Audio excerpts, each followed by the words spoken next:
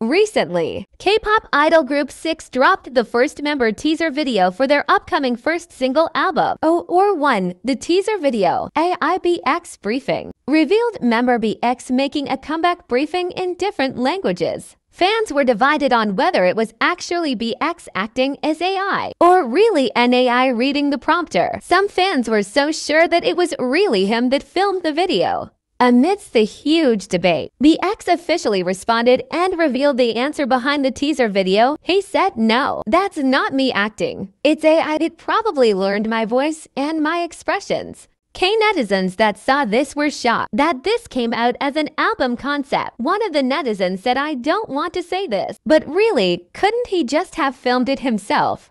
This is kinda scary."